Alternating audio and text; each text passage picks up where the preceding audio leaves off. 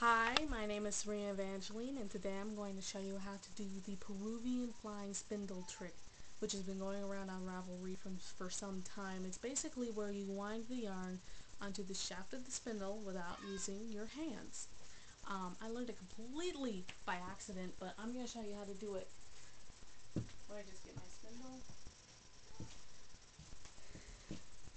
You're going to want a spindle with no notches. For me, this is my CD spindle, which weighs probably around 2 ounces, and you'll have to excuse the camcorder bumping around like that. And if you just caught a glimpse of my cat, that's the explanation. So, you want a length of pre-spun yarn, because you don't want to wind the roving onto the spindle. Now, I spin clockwise, so you want your trail to be on the left-hand side. You're sort of, your leader, that's the word. You want to be on the left-hand side of the spindle. And you don't want it on the back, and this is why, because you want to put the length of yarn on the side opposite of your leader and lay it gently across the top of the inside of the hook. And you don't want to wrap it around, you just want to lay it on top of the inside of the hook. And then you're going to roll it up your thigh, and it's wound on. Now I don't think you got that, so I'm going to fix the camcorder so you can here. Let me make sure. I think you can see that.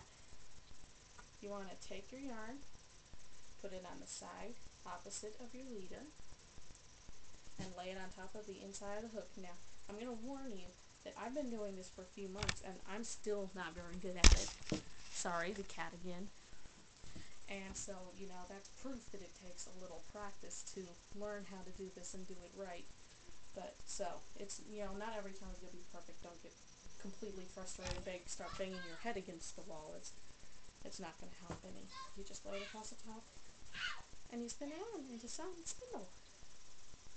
And you just lay it across the top, and you spin it on. See?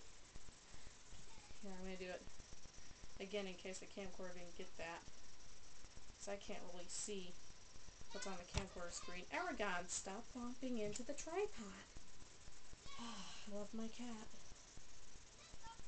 It's a good thing too. You just spin it on. Sometimes it'll come out of your hands, sometimes it'll hit the floor. It's perfectly normal. It's not going to hurt you. But that's basically how you do it. So, now you know how to do the Peruvian flying spindle trick by how to wind the yarn on to your spindle. Aragon!